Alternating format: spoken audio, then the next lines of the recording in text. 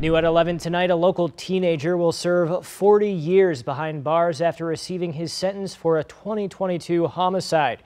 19-year-old Kamari Berriman previously pled guilty to second-degree murder with the use of a deadly weapon. Today, a judge sentenced him to 40 years with parole eligibility after 15 years. Reno police began the investigation in March last year after responding to a fatal shooting at a local convenience store. There, they found a 28-year-old who had been shot and killed. In an interview with police, Berriman admitted he drove to the store and shot at a rival gang, emptying his entire gun before driving away. Police believe the person who died was not part of a gang.